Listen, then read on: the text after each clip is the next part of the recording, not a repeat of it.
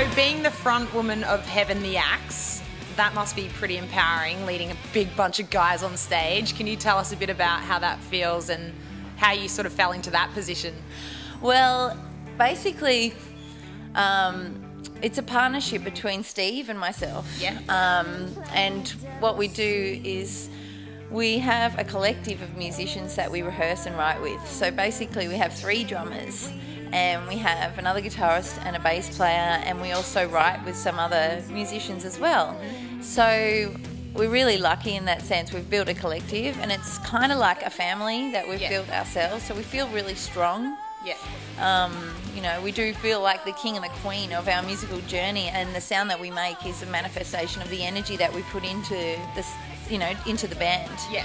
And the band has had, you know, we've had to put a lot of sacrifice into being able to create what we've built now, and we love it. We love our team, you know, the guys like my brothers, and we have a lot of fun. Yes. It's what we want to do.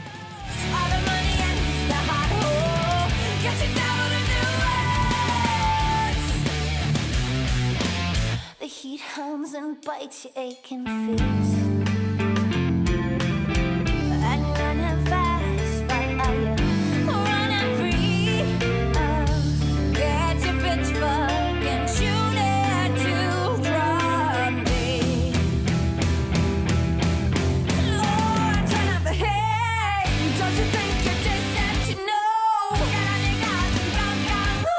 So, Phoebe, you and Heaven the Axe have just released an album called Sex, Chugs and Rock and Roll. Can you tell us a bit about that and the awesome excitement of touring with Rose Tattoo and Angry Anderson? Yeah. So basically, Sex, Chugs and Rock and Roll is the culmination of really an album together and getting that band together and recording it and everything. It is like the day I got the CD, it was the dream come true.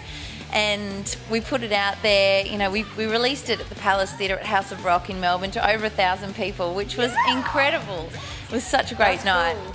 And Angry invited us to tour with him with the Rose Tattoo shows around Victoria, which was sensational. We met a lot of great new friends, fans there. And Angry, you know, he says he's my father in rock and roll, you know, and he Cool. really is. We just put a concert on together, my brother and myself and some friends, for our hometown in Wagga Wagga, which was devastated by floods. And we went, wow, we've got the resources to make a difference. So we put on a concert where we had Angry come and play, and our band was Rose Tattoo. We had 9,000 people come throughout the day, and we raised $44,000 for amazing. the town's flood relief fund. So it you know, our dream hasn't come from just playing that first little gig that we did at the Noise Bar, but it's actually come to making a difference in our community, which is the best part of being able to live the dream. Yeah, well, you're inspiring other women. And on that note, who have inspired you the most, particularly women in music or women in your life throughout your journey? Well, I definitely say my mother, who stood by me. She unfortunately died when I was 21. But she left a legacy in a very important song of mine that's on our record. It's called Unconditional Love. And her lesson in that, which is basically inspired by her, you know, being there for me through all the rough times, you know, from when I was working in King's Cross and being close to death, basically, from the pain that I was dealing with. Yeah.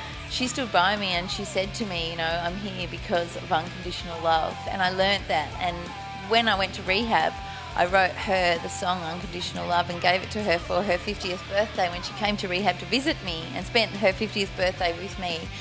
And then she died shortly after that. So that was a really powerful legacy that she gave to me, that it's really important for us to share that to the world, because that's our most important song. You know, you see a lot of hardcore heavy metal musicians doing a lot of posturing, a lot of tough stuff. Yeah. And I think, and my whole band would have to agree, that Unconditional Love is pretty much the toughest energy you could put into any song. So that's what we bring to the plate, and our fans definitely agree. That's really inspiring.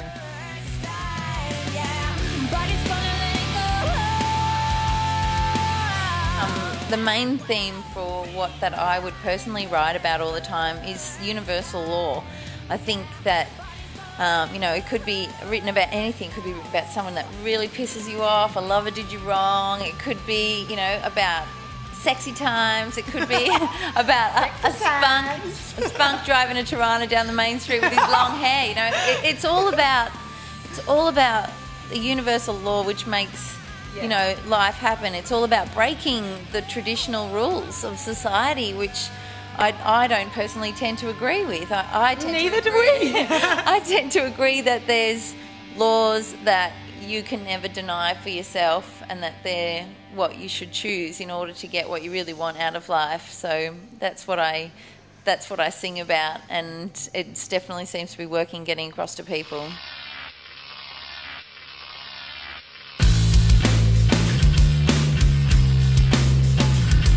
What are the best qualities musos that you like to work with have? Like, what qualities do you like in working with other creative musos? I like people that are multitaskers like myself, so people that are able to do lots of things, people that are unstoppable, people that are, you know, dedicated to, you know, creating and following things through, completing things, open to new ideas, open to new possibilities. And expanding their minds, because a lot of the guys' influences in the band are completely different to my influences. So it all comes down to being able to communicate on every bar, every chorus, verse. You have to be able to say, this is what I want, and that's negotiate. Really important.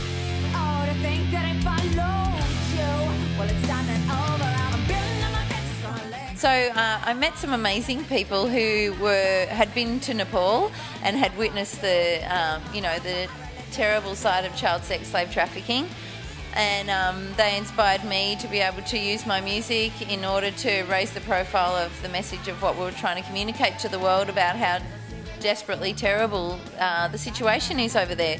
So we put on a series of fundraising concerts and raised $200,000 to be able to go towards a hospice called Mighty Nepal, and that was able to educate and grow leaders basically out of the rehabilitated girls over there, so that they can go out into the world and rescue the girls that are still suffering the slavery over there, which is really important.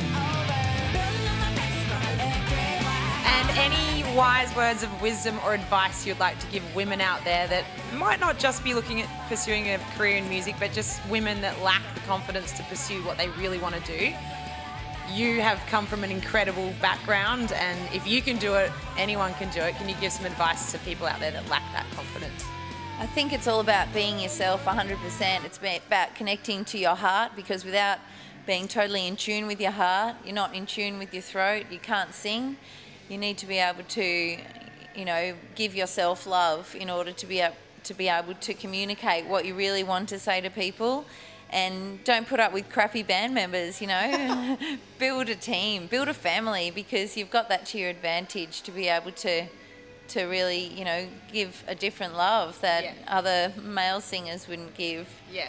And have you... Not saying anything in particular there. Have you had any crappy band members? Yes. I had a drummer that told me my ass was big and I should live on chicken and broccoli. Are you serious? Yeah. The drummer just came out with that one day? We don't have him anymore.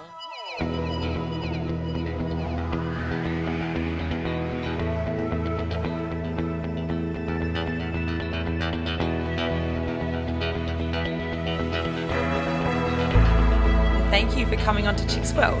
Thanks for having me. Chicks World! Excellent!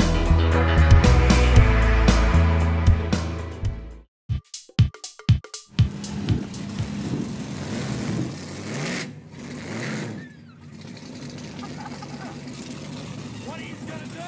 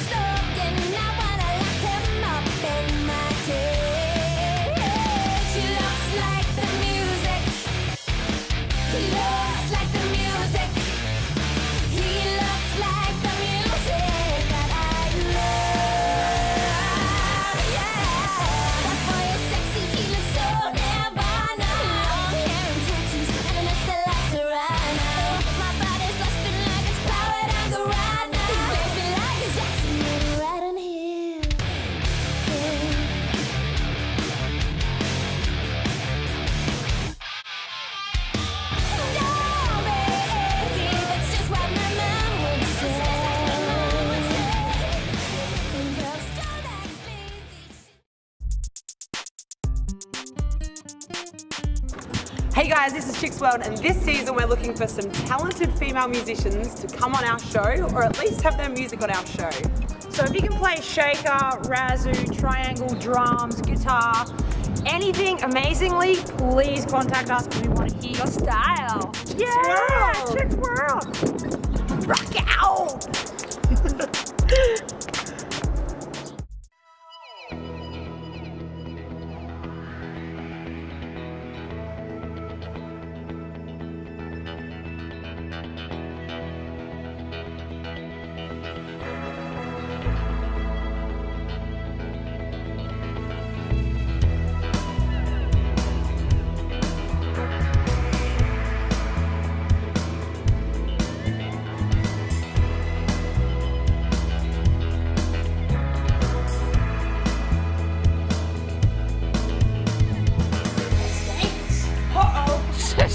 Oops.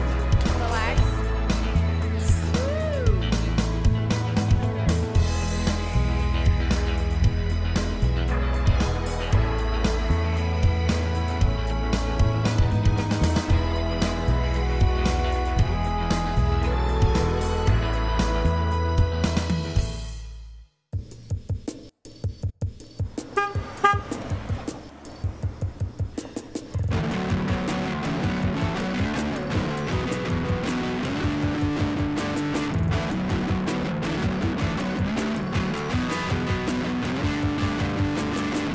Welcome to the show, you're subscribed to the host, doing attention sublime, moving slick with delight, watch the bluebird birding with wave fly, travel plants up in the